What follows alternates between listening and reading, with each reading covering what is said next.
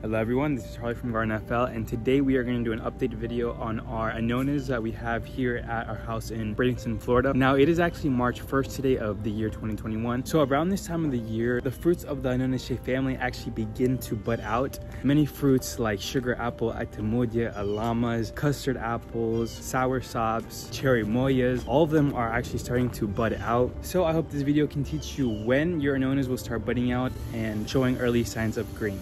Let's get started. So our first tree, a part of the Annona family we're going to be looking at is the Rollinia. Rollinia is also known as Birbira, Rollinia deliciosa, but I just like to call it Rollinia. As you see, the leaves on this Rollinia are kind of whitish to pinkish on some leaves. But overall, out of all my Annonas, the Rollinia was actually the first one to show new signs of budding. This actually started budding out last month, I believe the beginning of February of 2021. But as you see, it is actually pushing out still its new glossy leaves, and this is the new growth of the Rollinia. Now, Rollinia is actually one of my favorite Annonas that actually produces a big yellow fruit that I actually posted about many times on my Instagram account. Now, this tree stands about 5 feet tall. As you see, down at the base, this tree was actually grafted, but I'm not exactly where it was grafted. I've been trying to look for the union, but I can't really see it. This looks like something, but I'm not sure if it could be, so. Overall, I'm really happy for this Rollinia's new growth. I really like how the leaves look. They are actually really glossy and they just look really pretty when the sun is hitting on them. Now, I actually haven't fruited this Rollinia yet, but last year it was flowering. This year, I believe I'll let it grow a little more and maybe fruit it in 2 years, just because I want this tree to really grow big and support the amount of fruits that I'll be trying to hand pollinate. Now, something about growing Rollinia in Florida is actually you want to plant it in a spot where it will be protected from the winds. I've actually had lost one due to too harsh of winds. So you want to make sure you plant it in a spot where it won't get bombarded by our Florida winds. As you see, I'm pretty protected over here. It's pretty in a good spot. But as you see, overall, the Rollinia's growth is actually very vigorous. And something about Rollinias too is they love water. So if you have an area of your yard that still gets good drainage, but it still can get pretty wet, I recommend you planting it there. But this tree still needs pretty good drainage. So overall, it is just a beautiful tree. Our next Annona we're gonna move on to is the red Ilama. Now, this red Ilama I actually put in the ground last year, and I purchased off someone off of Facebook Marketplace. As you see, this Ilama stands about 8 to 9 feet tall, maybe even 10 feet tall. And as you see, currently you barely see any leaves on it because Ilamas are actually very sensitive to the cold. They're kind of like a Soursop, they'll drop all their leaves. And this is just to give you a better look of the Ilama, how the base looks as it goes down. As you see, it branches out in many areas, and it is actually grafted onto pond apple rootstock. As you see, if I dig below, you see it's very moist.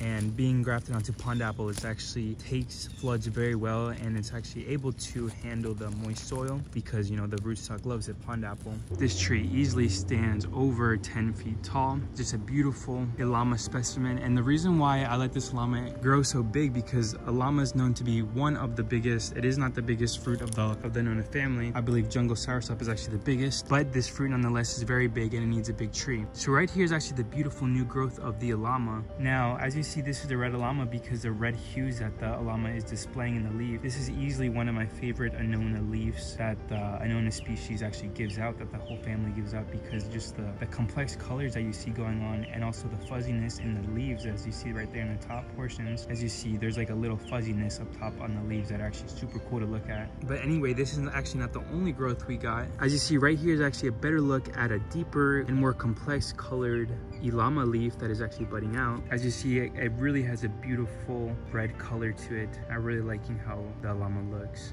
Now, this Ilama tree is native to Guatemala, I believe. And after doing some research, I learned that in their native environment, they actually grow very huge. And that is another reason why I really want this tree to just really grow. As you see, it's just budding out almost on every branch. So I know very soon this is gonna be a good season just to see how much, a lot of foliage that grows out of this. But as you see, the Ilama did keep some leaves, but a lot of them fell off, as I expected they would. But as you see, I actually created a microclimate around the Ilama just because I've heard of them dying in 9B, you know, after not surviving some winters. And now I really like the microclimate that I created around this Ilama. It could be better, but also as the Ilama grows, it will get stronger and more resistant to the cold. But overall, I think I have a pretty good microclimate going on. As you see, it's under this oak tree that's very old. And overall, I want this Ilama eventually to be huge and take most of the space up in this area. Wow, I didn't even notice this new growth bud out here. As you see, it must have popped out today. This one actually has a really intense red color. But as you see, overall, this tree is just ready to bloom, and it's just such a huge Ilama tree. And last year, I actually got a few flowers on this Ilama, and I was trying to fruit it last year, but I realized that I'm just gonna let this tree grow for another 2 to 3 years, even before I try fruiting it, just because I really want it to grow huge. And also, I really need scions from this Ilama, because at my farm, I actually planted a bunch of pond apple rootstocks in the areas that flood at my farm. I planted about at least 50 pond apple rootstocks in the ground in areas at my farm that get a lot of water. So in the future, I'll be grafting Ilama onto there. So it'll be cool to have, you know, a lot of Ilama trees at my farm, but in able to do that, I need a lot of scion wood. So that's why I'm also not trimming anything on my Ilama for a good 2 to 3 years. So here's a better way we can see how tall the Ilama is. Actually, it's right over here. Here's a tip, and it just goes all the way down, even taller than the mango I have. So right there, it's even taller than the bushes of Mexican sunflower that I have right here, serving as chop and drop, of course, for the llama and everything else. But it's pretty cool, you know, that I really want this llama to really take up this area, grow really tall, and be so strong to the point where I can climb it up the tree very easily to eventually harvest the fruits in the future. So right next to the llama, actually, we have a lot of other Annonas. As you see right here, I actually have a sugar apple. As you see, this sugar apple is even flowering right here. You can see that little tiny flower. It's right here. So something you may notice is sugar apples, when they lose all their leaves, they kind of look just like a bare stick, but it's okay because very soon they'll look beautiful. And that's just one of the things you have to deal with when growing sugar apple here in Florida, is the defoliation process. Although some sugar apples may not lose their leaves depending on your microclimate and yard and situation. As you see right here is actually a Annona reticulata, which is a custard apple. And as you see, I believe this is a San Pablo, which is the red custard apple. But as you see, custard apple is actually more stronger to the colder weather than both sugar apple and Ilama and Soursop, because they barely lose leaves. And as you see, this reticulata is still in dormancy. But as you see, this is what happens to the reticulata leaves. They just kind of go ugly and go black. But pretty soon they're going to be coming out of dormancy. I actually know some people's reticulatas who are actually growing, and actually have a seedling reticulata here that is actually growing. So I know very soon they'll be coming out of their dormancy. But this reticulata tree is actually very big and very thick. This is something I really like too, having reticulatas here at my farm, just because in this small area I have a lot of Annonas, different Annonas. So I really am looking forward to the cross-pollination in the future. But as you see, actually right next to the custard apple, I actually have another sugar apple. This one's actually coming along much better than the one you saw previously. But actually this sugar apple isn't even the best one I have. I have one that's much more far along the way in growing. But it's always just beautiful to observe the new growth on the Annonas as time goes on, because as you know, seeing them without leaves is kind of a little hard, you know. After you just harvest a bunch of fruit from them, you're just really excited for next season. So it's really cool to see the start of next season. And also this means in Florida that we are leaving the cold weather. We technically already have beginning of March, but you know, this just means the rain and new growth on everything is coming along. So better times are ahead. So actually right behind this sugar apple, we actually have a Soursop. Now this Soursop I actually planted more in a little microclimate. As you see, I have a dwarf Namwa banana growing on top of it, and these are all tall Namwas.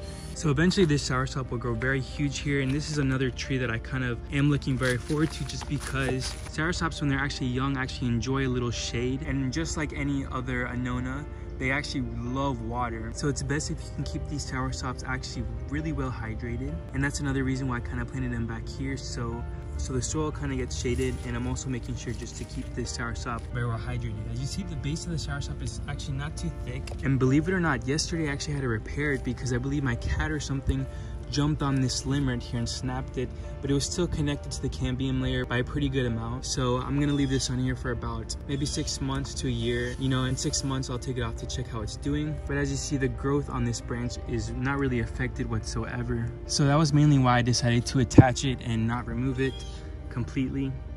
But as you see, this Soursop is just doing really good.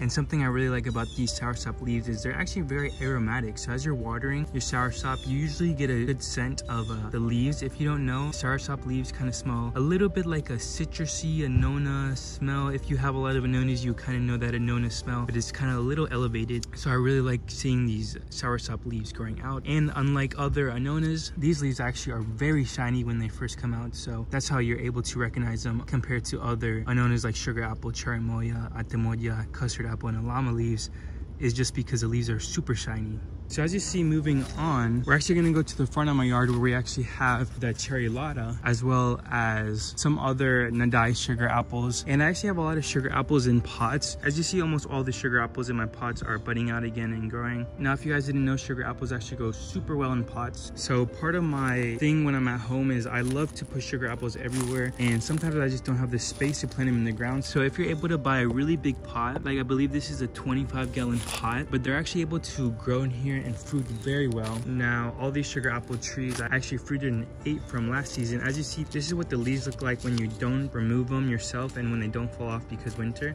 But if you want to, you can just remove them like this. As you see, they kind of get very burnt and ugly. And a lot of people tend to say, oh, why are my sugar apples looking like this around winter time? Well, it's just because naturally when the cold weather comes, they just get really damaged because sugar apple and really any fruit of the Annonaceae family is a tropical fruit tree. So when the cold weather comes, they just get really ugly. But there's no need to worry because around March time, you're gonna see this beautiful new growth. That's why. So as we walk around my property, you're just gonna see a lot of sugar apples in pots, and they look really pretty and ornamental when they're fruiting. But nonetheless, if you don't have the space, I highly recommend you putting sugar apples in pots because it's just much easier to manage. So right here on the side of my yard, I actually have another sugar apple in a pot, but this one actually has the most significant blooms out of any sugar apple that I have here yet. And that is typically normal if you have a lot of sugar apples. You know, usually one of them is going to be better than the other one or early starting. But as you see, I just really like growth on this. This is actually the Dai Vietnamese sugar apple. So I just really like the new growth on this one. As you see, the growth structure too is actually really nice looking. It's actually very compact. And it's also in the, I believe this is a 25-gallon container. Overall, this tree was very productive last year. I got about 4 big Dai Vietnamese sugar apples off this tree. So overall, it's just very beautiful, and I'm really happy that the sugar apple is already growing, considering that it's so early in the year. And this sugar apple tree I actually grafted on purple sugar apple, so we're gonna see if that takes. Now, actually right beside the sugar apple, I actually have more Annonas. This is actually another custard apple, and I believe it's the San Pablo one as well. As you see, they barely lost their leaves. So we're just waiting on these ones to bud out like the other Annonas. But this one too is just a really pretty tree, going all the way down. It's actually pretty good size, but this season we're actually gonna let it root. And well, I'm not sure if I'm gonna let any Annonas flower this year, to be honest, because I really want them to root better. That's something I learned this season is I was fruiting my Annonas whenever they had the flower when I recently just planted them in the ground, but it's better to just let them, you know, root for a few years until they flower and until the tree is actually well connected to the earth. They can support just bigger and healthier fruit. Oh wow, something I just noticed is this custard apple is actually breaking out bud. I didn't notice that before, but so that's cool. So actually, yes, this one is actually breaking out. And actually right beside this custard apple, we have another soursop. Honestly, I'm not sure if I'll keep this soursop here because this soursop every year kind of has a weird disease. As the leaves grow typically and mature, they get some weird bump on the back of them. So we're gonna see if this year if it does it again. But honestly, on the soursop's case, I actually haven't even tried to cure it. So maybe this year I'll try to cure it and we'll keep it. But as you see, another reason why I'm considering removing it, in the past I actually started scraping it when I was trying to learn how to graft, and I did some type of graft, but it did not work out well at all. And as you see, it kind of looks ugly. But overall, this soursop is actually very thick. It's actually the biggest soursop that we have on the property, and my mom actually planted this one when we first moved in here. So, but as you see, it's not really a beautiful soursop, but I might leave it, let it grow, or I might just use it as rootstock for something else. But as you see, overall, this one is just coming out in new growth everywhere.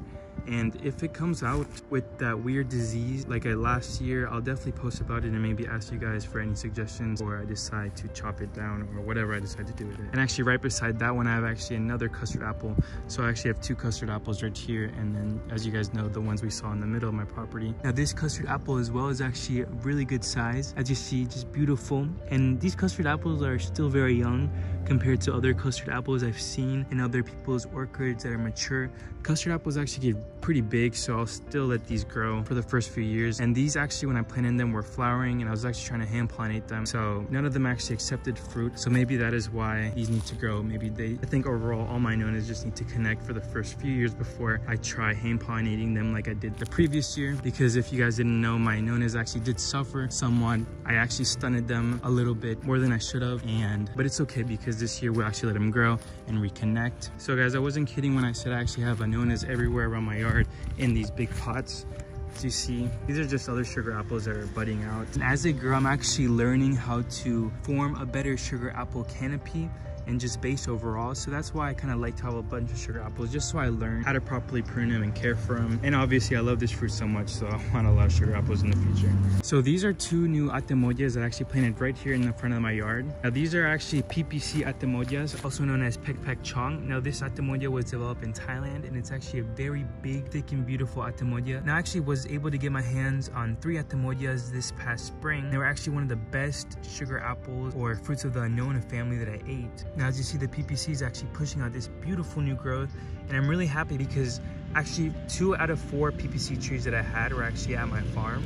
And about a month ago, I actually decided to bring 2 of them home because I actually wanted to bring 2 home just because the soil here at my house is actually very organic. It's not just all sand like my farm. Also, I'll be able to irrigate these much better, which Atemoyas or really any plant of the Annona family just loves. So I'm really happy to see that the PPC is growing here. Now this year I probably won't fruit for another 3 to 4 years, just because also I want this tree to be big and mature and able to fruit the big PPC fruit. Now this PPC actually held some leaves through the winter we had, which is actually really cool because Atemoyas being crossed with Cherimoya are actually able to withstand colder temperatures. So Atemoyas in Florida actually do really good. So overall, I'm happy that this PPC Atemoya is just growing very well. As you see, PPC Atemoya, and as you see, this was also grafted and going up. It's just budding out in more than one area. It's budding out right there, as well as right here, which is the main bud point. So I actually have 2 PPC Atemoyas, one planted right here, and then the other one not too far away. Here's another PPC Atemoya, and this one was actually struggling. This one was actually struggling at my farm. Now the reason why they were struggling at my farm is because I wasn't able to irrigate them as much, and the sun was just really bad in Punta Gorda at the time. As you know, we've all been in the dry season, but we're basically leaving it very soon. So I'm just really happy to get these Atemoyas here, because the ones at my farm actually aren't budding out as much as these, just because I'm able to keep these Atemoyas much more irrigated. So I'm just really happy to be growing PPC Atemoya here at my house. Also because I'll be able to grow these trees out really large and use the sign wood to graft onto all my Annona rootstocks that I have. So actually bringing up the topic of Annona rootstocks, really quick, we're gonna see the Annona rootstocks that I have, and I've been raising all of my Annona rootstocks from seed. Now when I say Annona rootstocks, they're a mixture of Cherimoya seeds, sugar apple, and Atemoyas. So these are all seedlings of AP Atemoyas, fruit that I ate from California. My friend C Taco C sent me a lot of Atemoyas last spring, and a lot of them were AP Atemoya, and amongst these are some Geffners, but a bulk of them are actually AP Atemoya. As you see, all the rootstocks are just growing beautifully. I'll probably let these grow for another year before I even touch them, and actually I planted some of them in my yard here in Bradenton, so we're gonna fruit them and see actually what happens. Now there's actually a high variability amongst these Annona seedlings, these Atemoya seedlings, just because I've heard that some Atemoyas revert back to either a superior sugar apple or Cherimoya. Now you can actually tell some of these are Atemoyas very easily just because of their leaf shapes. As you see, some of them are more circular, just like a Cherimoya, and then some of them are just like an Atemoya leaf, more pointy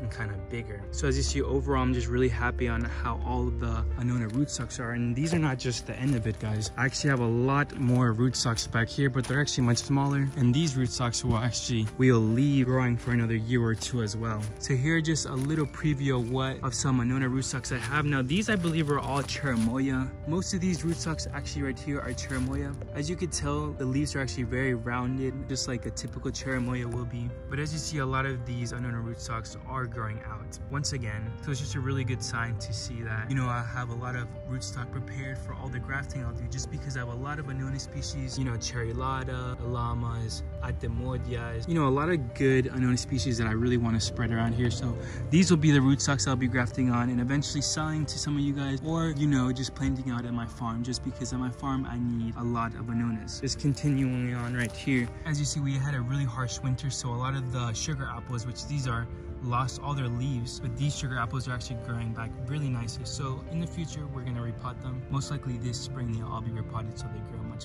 bigger. So just in the front of my yard, as you see, I have a bunch of sugar apples. Now these are actually the Dai Vietnamese. As you see, Dai sugar apple, Dai Vietnamese variety. And I really like this sugar apple variety because it's very chewy, has a very good seed to meat ratio, and it's just easy to peel off the skin. It reminds me a lot like the PPC Atemoya, but just smaller. But that's why I also love the PPC, because it's just a huger, to me, like almost like an Dai Vietnamese sugar apple, but just bigger and meatier. So right here in the front of my yard is actually where I have the Cherilata.